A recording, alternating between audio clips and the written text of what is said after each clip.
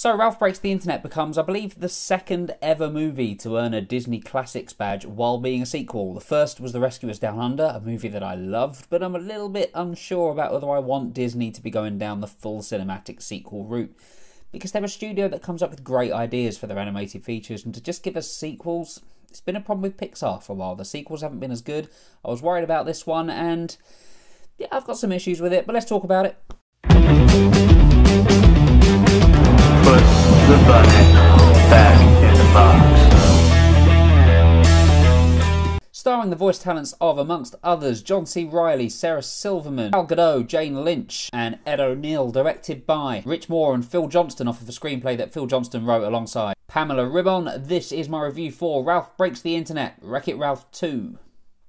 So Wreck-It Ralph 2 picks up sometime after the first one. Ralph and Vanellope are best friends. They're BFFs, they hang about together all the time, they do everything together, and they enjoy each other's company, but their shenanigans get a little bit out of hand, and it results in Vanellope's game being broken.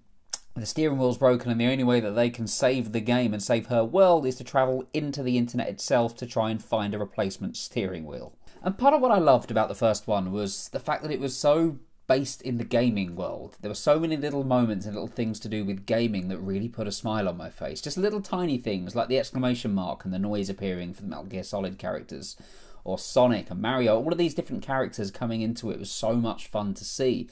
And the movie itself was really strong in its own right too. I think Wreck-It Ralph is one of the better Disney movies from recent years. And to be fair, their classic movies pretty consistently good lately, but this is one of the stronger ones.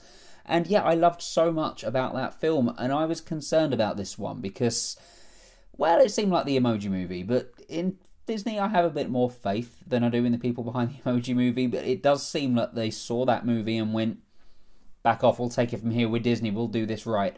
And for the most part, they do. It doesn't lean quite as heavily into things as the Emoji Movie did. It doesn't seem cynical. The Emoji Movie's problem, well, one of many, it was a terrible film, but one of its problems was that it felt like just a giant advertisement. There was no soul or heart or anything to that movie at all. It just felt like they were having all of these products in there, and they were getting a nice little paycheck for them, and they just had to find a way to work them into the story. Wreck-It Ralph 2 does more than that. It feels like everything that's in this movie is meant to be here. It doesn't feel like it's selling out at all. It feels like things like Amazon or Pinterest.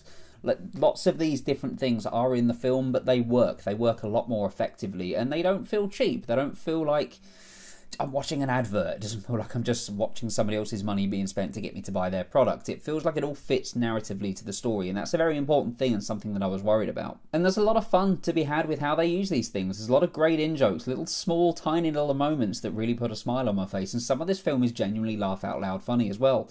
A large part of that is down to the performances. All of the voice cast here is great. John C. Reilly and Sarah Silverman, the two of them just as good as they were in the first film, and Sarah Silverman arguably gets a bit more to do in this one. Ralph may be the titular character for this, but this feels a lot more like Vanellope's movie than it does Ralph's. That's not to say that Ralph's underserved, but after the first movie, that kind of felt like Ralph's story was done. So I like the fact that if Disney are going to be doing a lot more of these sequels, and Frozen 2's on the way, one I'm not looking forward to, but it does make sense that they focus on other characters to be the lead in the film, because yeah, Ralph's story was perfect for the first film, but here he works a lot more as a supporting character to Vanellope's story. And we may have moved away from the gaming world, but it doesn't mean there's not fun cameos in this. There's a ton. I'm going to need another watch, I think, to be able to spot them all, but there's so many great ones, from Stormtroopers to Iron Man to Baby Groot. So many characters in here that I wasn't expecting to see from other parts of the Disney franchises. And yeah, it was fun. It was fun keeping an eye on them, and it was fun watching them interact with all these different characters in different ways. The Disney princesses don't get quite as much to do as I was hoping they would. Like, what we saw in the trailer was about 50% of what they actually get to do in the film. But they're great fun. It's good seeing sort of the stereotypes of these princesses being turned on its head a little bit. And they do that very, very well. But it has to be said that, yeah, this one doesn't feel as cohesive or as strong as the first one, by quite some way, actually. There's a lot of it I liked, and I've listed quite a lot of that. There's a lot of things that made me smile, but I wasn't as engaged with the story, anywhere near as much as I was the first one. Because it does go to some unexpected places, and it doesn't go in the directions that I would have expected it to go. But it's hard to maintain that sort of story when they're tied into this internet theme that they have. It all has to kind of make sense and fit around the plot that they've constructed, and I don't think it was a strong enough concept.